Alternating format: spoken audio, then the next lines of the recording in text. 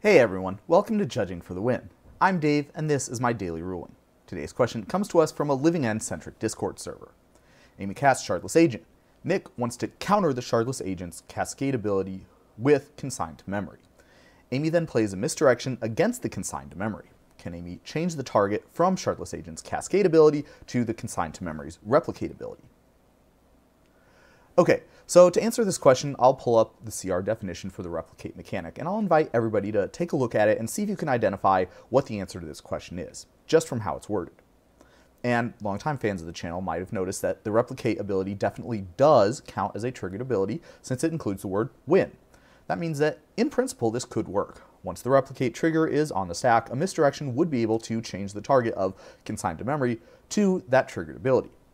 There's a couple of issues, though. First up is that the replicate trigger is a special type of triggered ability. Notice how the check to see if a replicate cost was paid falls in between the trigger event, when you cast the spell, and the effects, copying the spell. This template means we're dealing with an intervening if clause. Part of the rules for such triggered abilities are that they don't even trigger unless the if condition is true as the trigger event happens. Applying this to the case presented in the original problem statement, we can say that it is therefore not possible to use Misdirection to change the target of Consign to Memory to the replicate trigger unless Nick actually paid the replicate cost as he was casting the spell, which seems kind of unlikely if he's heard about this trick before.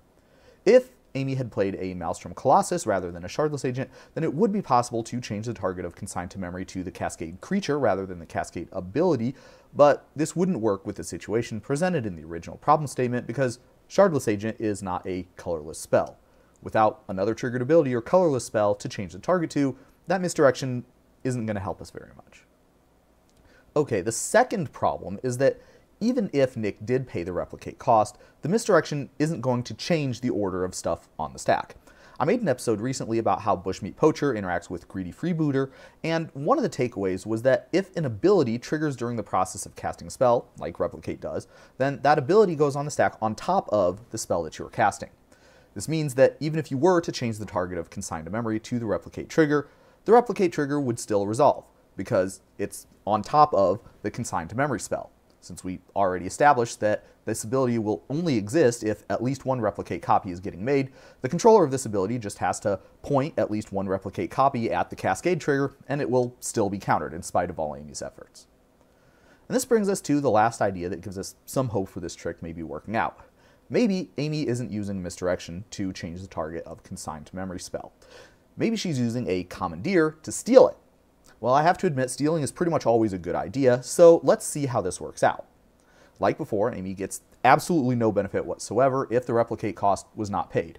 If you're asked to choose new targets for a spell, then the new targets have to be legal. So Amy cannot choose new targets for the Consign to Memory at all unless there is some other triggered ability or colorless spell for her to change it to. Observant viewers may have noticed that Misdirection actually says change the target, so for completeness I'll mention that there is another rule that says the same thing for that template. So that situation is no different. If Amy does gain control of the Consign to Memory, there's just one other obstacle, which is that, like before, the replicate ability will resolve before the spell. Commandeer only gave Amy control of the Consign to Memory spell. The replicate trigger is still controlled by Nick, since he controlled its source at the time the ability triggered. Accordingly, he would be able to just have a replicate copy target the Cascade ability, and Amy is out of luck once again, except this time she had to exile 2 cards to make this play. Bad beats, Amy. And that's all I have for you today. How did you do? Join me again next time for another daily ruling. Until then, I hope you have a great day.